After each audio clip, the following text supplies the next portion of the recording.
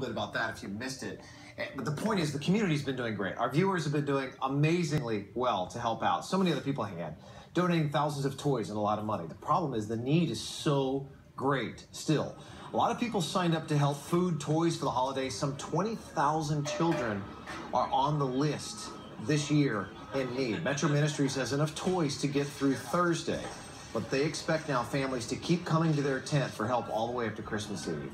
They need about 4,000 more toys for all age groups, or about $100,000. And here's an idea here. Gift cards to Walmart and toy stores, they make a great donation. Listen. We have staff that actually go out shopping, and we know what we need. We keep a very close eye on our inventory compared to who we know is coming, what age groups. And then they will go out and they will take those gift cards and shop for the exact items we need so that there's no waste. Yeah, now Metro Ministries will be giving out toys every day to needy families from now until Christmas Eve. And a lot of local folks are doing their part to help here, too. Look at this. College hunks hauling junk. They sold pies that people could throw in their coworkers' faces. Watch this. This is great. And then they took a little bit of money in, and they'd wait for the money shot. Here you go. Oh, yeah. Tell me you haven't wanted to do that.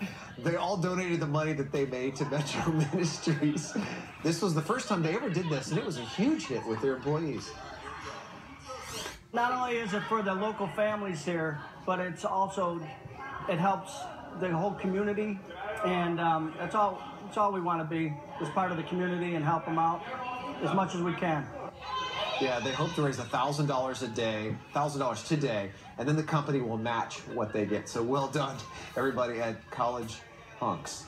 And you can actually still get out to Metro Ministries, the big tent in downtown Tampa, if you want to donate online. If you can't get out there, go to fox13news.com. Right under Care for Us, we've got a link there. And as I mentioned, we're happy to report our Fox 13 food and toy drive for Metro Ministries on Friday was a huge success. Thanks to our many generous viewers. Many of them stopped by on last Friday, to drop off food and toys. And we filled not one truck, not two trucks, but we filled, because of you guys, a little bit of help from Santa, 3 full trucks.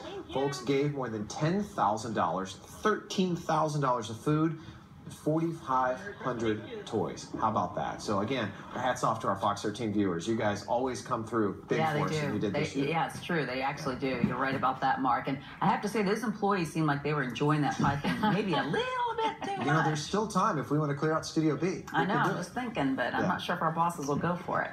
Thank you, Mark.